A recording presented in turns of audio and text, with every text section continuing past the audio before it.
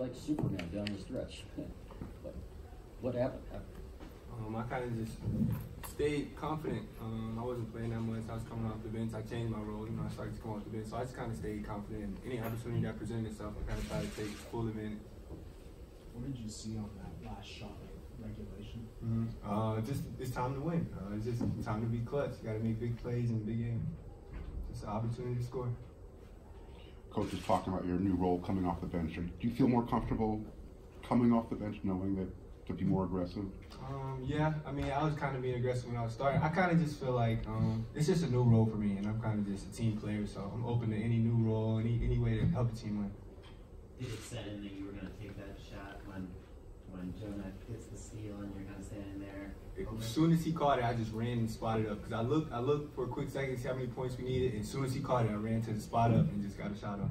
You went to celebrate in front of the students after that. Like, what was that moment like? Trojan family, that's what it's all about. Big time crowd, big time game, big time shot. That's what it's all about.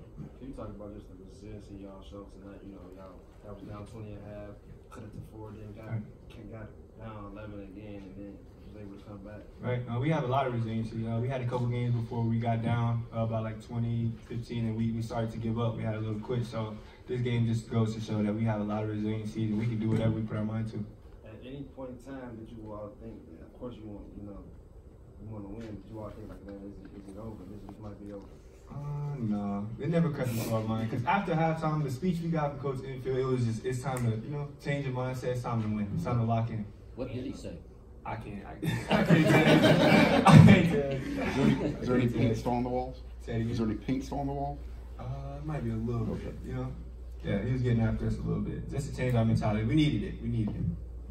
Your guys' energy picked up a lot as the second half progressed. How much of that was due to the defense? You guys were pressing them and getting some turnovers. How much of that fell on the offensive? That's 100% what it was. Our defense. We kind of just changed our mentality and got after them instead of being laid back.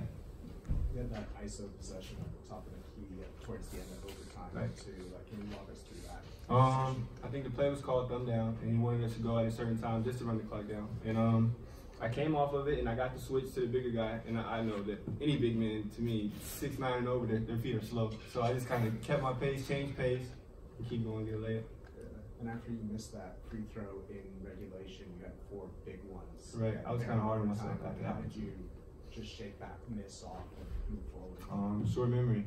That's all I could really, credit that to. Short memory, just keep playing.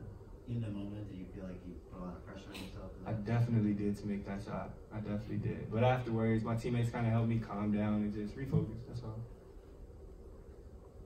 So from this point forward, how do you all just move forward from here and continue to build off this win? I think first we take this game as for what it is. Like, it's a big win. So I think we just build on from this. Keep these same habits and just continue to develop better ones. And being consistent. What kind of statement do you think this is to come back against what was the first place team in the conference and now take a share of first place? Man, this is big. Being number 1 in anything is big. So that's what it is. It's big. How long do you live in this moment before you start focusing on next weekend? Probably when the night is over, the next day I'll get back in here and get focused. Oh, thank you. Salute. I'm enjoying this. We appreciate you coming.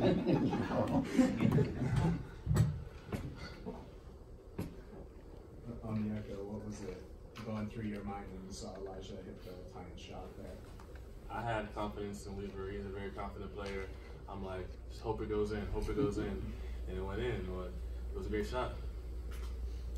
Onyeka, from your perspective, what was the huge difference first the second half? First half, we weren't really playing smart. We weren't playing together. Second half, we were in the locker room talking. We just came out really playing with more heart, more toughness. How much at halftime, how much was talking about defense and how much was talking about offense? Just a team that runs their plays with execution. They have shooters, so we were just switching everything, and we're just playing smarter. For either one of you, 36 shot attempts from the free throw line tonight. Is that something Coach kind of preached, that aggressive mentality? Oh, man, yes. Because we work on free throws every day after practice. So being aggressive and getting to the free throw line is what we preach a lot. So, yes. Onyeka, what was it like watching the end of overtime after you fouled out? I was just on the bench supporting my teammates. You know, I wish I was out there, but you know, I got fouled out. I was just rooting, being a cheerleader for them, and it was just good because I had confidence in my team we're gonna win the game. Did you feel like you had to be a little bit more aggressive personally in the second half? It seemed like you kind of picked up energy. I mean, yeah, I think we all had the same mindset. You know, we all needed to play harder, smarter, more toughness. We were playing soft in the first half. It just came out playing harder. You know, just as a leader, you know, as a freshman, you know, how do you feel like you grow as a leader, just witnessing the experience in a game like this? You know, I just look up to my older veterans like Jonah and Nick. You know, I look at what they do and I just learn from that. You know, we're all leaders. Honestly, we're all leaders. Question for both of you. Coming from big time, you know, majority of the players big time high school programs. How does that prepare you for an atmosphere like this? Being a big time player, you normally play in atmospheres as such, you know, big games, just always hyped up, big crowd. So it's kind of, I don't know, I wouldn't say normal, but we kind of just knew what, you know, we knew what time it was being big time players. So it's kind of just locking in, taking it to another focus. Well, with my high school situation, you know, I was always under the spotlight. You know, I played in the big games all the time. So I was just used to it. You know, I'm not fazed with the tension, the big crowds like that. How did the crowd play a part, you know, in helping you all come back? You know, I know they came with a lot of energy tonight. The crowd really pumped us up. You know, we got our whole team jumping, got the whole crowd jumping. You know, it was just good to see all our fans out there tonight. Let's do one more. What was your matchup with their forward Oscar De Silva like? You guys both put up big numbers tonight. Silva, you know, he's a good player. You know, we try to contain him as much as we can. You know, he had a 20 piece. You know, he's a good player. You know, I was doing my best to try to shut him down.